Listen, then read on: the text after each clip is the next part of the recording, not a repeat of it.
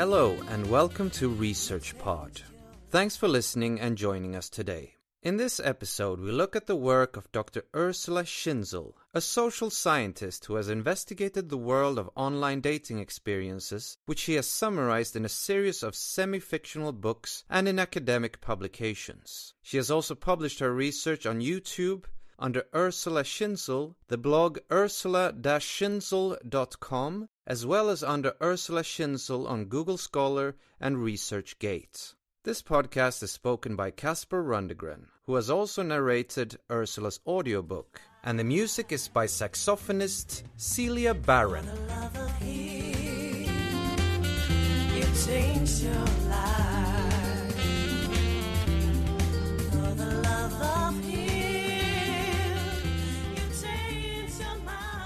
In her book titled Love in Times of Coronavirus, she presents the fictional Julia Summerland's experiences in meeting with many prospective partners on online dating platforms, and what lessons others can learn on the psychology of dating from Julia's mixed results. The books are available on Amazon under the pen name of Julia Summerland, and Ursula's videos, website, and academic publications can be found linked to in the show notes for this episode.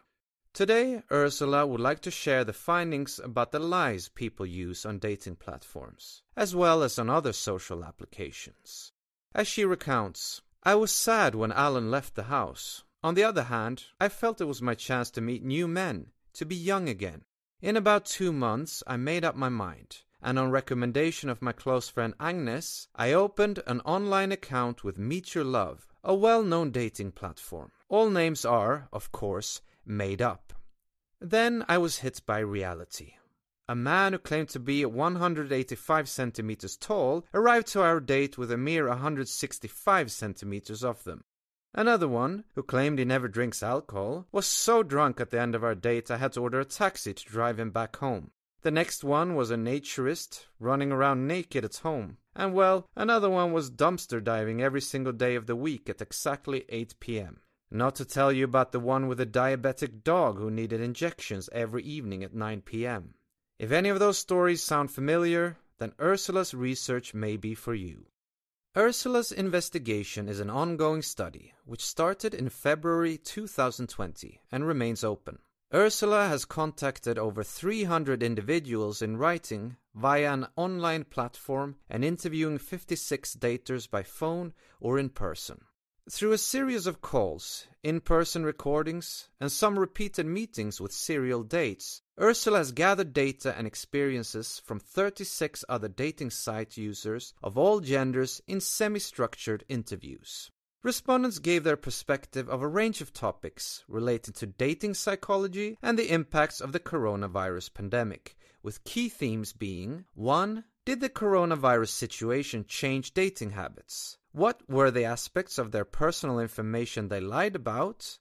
2. And did coronavirus change their lying habits? To Ursula's surprise, most respondents upheld their positions of honesty in dating site messages throughout. Coronavirus did not change the lying habits, however accurate their professed honesty was. It did not change the deception either. It did, however, change contact habits through social distancing, resulting in an increase in digitalization of contacts. What's more, daters have also adapted their lying culture to accommodate the new digital reality, whereby digital methods have become the preferred means for meeting. Although it is difficult to believe and challenging to check and prove, it is to be said that many daters do not lie about anything, not about their salary, their weight and height, or other parts of their life. Generally, people are trusting and trustworthy. They tell the truth about themselves, about their availabilities, and even their photos are genuine. They are honest and sincere, commonly looking for an honest and serious new partner.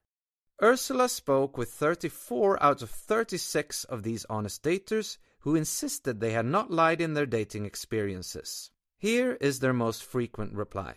I am not lying here. I am honest. I am seriously searching for a partner here. However, those who did lie would lie about the following points. Their gender, women who pretend to be men and vice versa. Their profile photos. Their name, showing one name on the platform and using another name upon meeting, which even Ursula herself admits to, through her pen name Julia. Other lies that are frequent topics for deceit and cannot be easily checked include age, salary, and exclusivity of any prior relationship.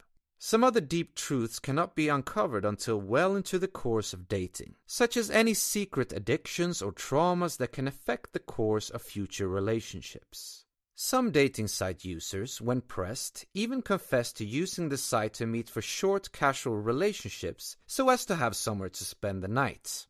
The most delicate subjects for dating site users are understandably any deceit around the issues of sex, in this case referring to lying about the importance of physical sexual activity in a relationship and sexual preferences. Abuse. These traumatizing events in the past often represent a hindrance for future new relationships. Although, in the first place, they would not talk about having been abused in the past at all, only later mention it in a second or third encounter. Deaths, like abuse, fatalities represent a traumatizing event in the past with often negative impacts on future relationships. If a loving partner or child has recently passed away, it is difficult to replace him or her entirely. And crime. Criminal groups make contact to get money for a sick family member or flight tickets. Many dating site users agree that sex is their main motivator for using the site, but don't think that the casual nature of any short-term relationship should excuse deception. 10 out of 36 said, "A liar remains a liar and the lies remain the same." This is independent of coronavirus impacts on dating site use. 6 out of 36 said, "Deceitful users have changed their lying habits because they spent less time at work in person because of remote working, spending more time in front of their screens to kill time, relieve boredom, and to avoid depression. They get inventive, creative, they fantasize."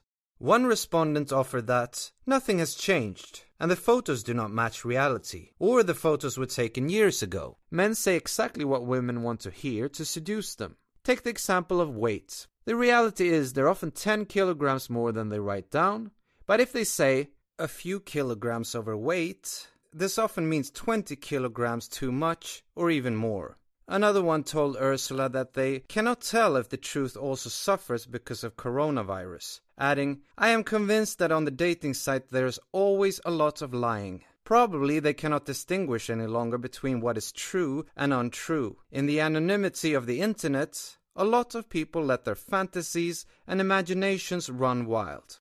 During her interviews, Ursula heard from one user that liars exist everywhere, with another ready to confirm that they frequently stole or modified photos from around the internet to create a false dating profile. Others expressed frustration with the tendency for dating site users to ghost one another, disappearing to complete silence after a period of active communication. The impacts of coronavirus on meeting and messaging habits only divides a population even more, and some will succumb to the uncertainty, while others will try to understand why. This said, people will continue to meet, nevertheless adapting to the constraints, or otherwise they would lose their humanity.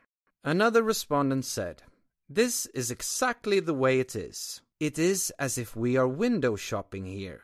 We communicate on the platform, then one encounter, a second and a third, and then nothing anymore. People don't take the time any longer to know each other. And then when you get lost, you don't know anymore what you were looking for in the first place." What's more, many users are familiar with how to optimize dating sites for casual sex. As one participant reported, "My first encounter was with a woman of my age. She knew all the sites well, she was used to them, she was just looking for sex, and of course I accepted. I am a man, I couldn't resist, but in the end I didn't like it."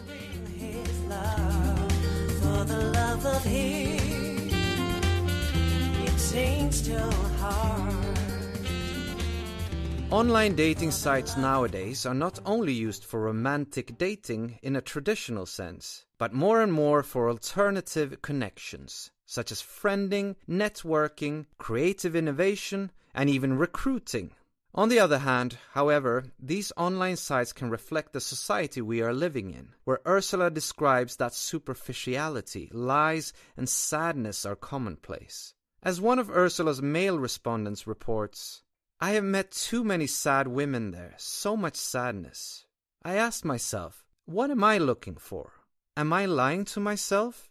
In the end, there are a lot of women who turn up on these sites, who you meet and think, this person is out of their mind. But from simply reading their profiles, you could be led to believe that they were all friendly. In reality, they were unfriendly, impolite, and nasty. They've lied not only about their weight, appearance, manners, but especially their real reason for being there. Their only priority was that they wanted to find a wealthy single man, 50 years old, and without kids. That's it." On the flip side of things, Ursula describes meeting many women who were married, but leading a double life through dating sites, looking for fun on the side. "Funnily," says Ursula, "the women didn't believe me about my research. They thought I was dishonest, even though I had indicated my real name and my real photos on the website and my real phone number. But they didn't believe me. They thought since they lie, I would be lying too." When deciding if a prospective online match is 1. romantically available and desirable, and 2. whether to meet in person or not, daters employ 4 strategies, which Ursula has explored in further research. Namely, impression management, availability management, truth management, and false consensus management. Impression management covers factors such as age, height, weight, and standard of living, for example through houses, cars, professional occupation, and salary. Availability management covers physical and emotional availability, such as marital status or workload or distance in residency. Truth management is much as it sounds, the energy spent on the question, how to find out what the truth is. Lastly, false consensus management is where daters estimate the actions of other daters based on their own behavior. The more they lie themselves, the more they estimate the partner also lies. Previous research into online dating and deception found that 2/3 of lies are due to factors within impression management, leading to deception. Overall, the big winner is the digitalization of love. It is big business, and we're talking really big business. Imagine 300 million people worldwide on dating apps, $4.94 billion revenue in 2022. Change your life for the love of Him. You change your mind. Did Ursula's findings make you curious? Find more on Google and Google Scholar and her videos on YouTube by searching for Ursula Schinzel and in the links accompanying this episode's description. You can find the book and audiobook for Love in Times of Coronavirus on Amazon under pen name Julia Summerland. The academic articles detailing more of the methodology and data from user surveys is published by Palgrave Studies in Cross-Disciplinary Business Research in association with Euromed Academy of Business in the volume Business Advancement Through Technology, Volume 1, Markets and Marketing in Transition, edited by Alkis Thrasou and others, titled Digitalization of Love and Lies on Online Dating Platforms in Coronavirus Times. Ursula is an independent tutor and works for UNICAF University, Cap Langue Luxembourg, Sport pour tous, Ville du Luxembourg, and Commune du Differdange. That's all for this episode. Thanks for listening. And be sure to stay subscribed to ResearchPod for more of the latest research. See you again soon. For the love of